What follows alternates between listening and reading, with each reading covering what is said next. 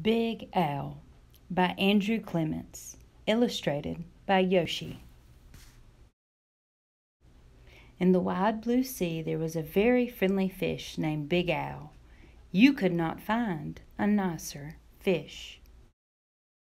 But Big Owl was also very, very scary. Other fish seemed to have at least one friend. Some had many, but Big Owl had none. He did not really blame the other fish. How could he expect little fish to trust a great big fish with eyes and skin and teeth like this? So Big Owl was lonely and cried big salty tears into the big salty sea. But Big Owl really wanted friends, so he worked at it. First, he tried wrapping himself up with seaweed. He thought it was a great disguise, but no one else did. Who wants to stop and talk to a floating plant that has big, sharp teeth? Then he thought, if he puffed himself up round, the other fish would laugh and see how clever and silly he could be. But all they saw was how big he could be, and they steered clear.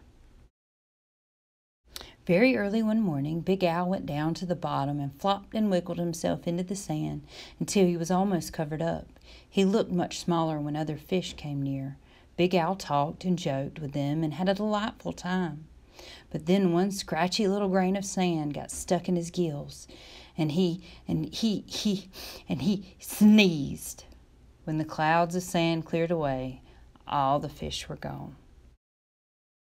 Big Owl even changed his color one day so he could look like he belonged to a school of tiny fish passing by.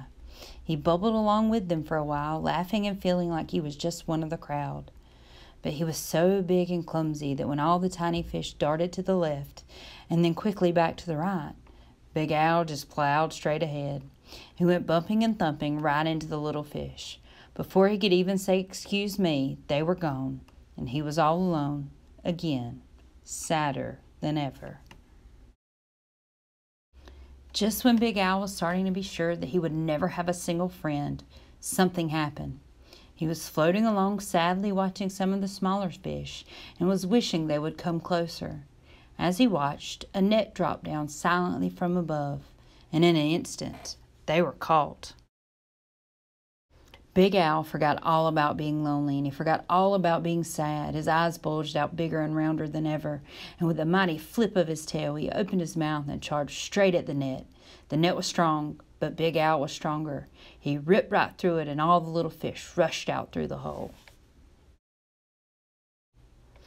But when Big Owl tried to turn around and go out of the hole, he got all tangled up in the net. He was stuck. The net went higher and higher toward the bright surface of the sea, and the little fish watched Big Owl as he disappeared above them. When the little fish were able to speak again, all they talked about was the huge, wonderful fish that had saved them. How great to be free, but what a shame that the big fellow had been captured. Just then there was a tremendous crashing splash above them, and the small fish dashed away. Was it the net again? Not at all. It was Big Owl. Those fishermen took one look at him and threw him right back into the ocean. And now there is one huge, puffy, scary, fierce-looking fish in the sea who has more friends than anyone else. Big Owl.